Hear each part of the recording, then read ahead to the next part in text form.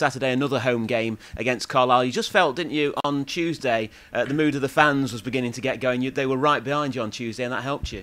Yeah, they were right behind us all of the games. So yeah, hopefully they're going to keep supporting us on Saturday, and I'm sure that they will. So yeah.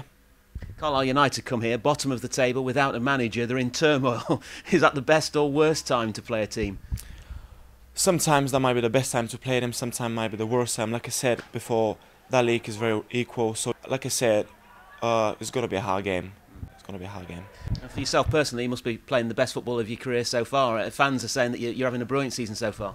Yeah, well, obviously that's nice to hear. So I need to just keep that up, keep up my individual standards, and hopefully the team keeps up theirs as well after Tuesday night, and we start winning games. Yeah, you've been the constant whilst there's been injuries and stuff like that. You've been in there constantly this season. Yeah, I mean, touch wood. luckily, yeah, touch wood. I haven't had any injuries so far this year. You know, a lot of credit goes to the physio for that, because he's done an excellent job keeping us all fit, and yeah. So hopefully I just remain injury free and play as many games as I can this season.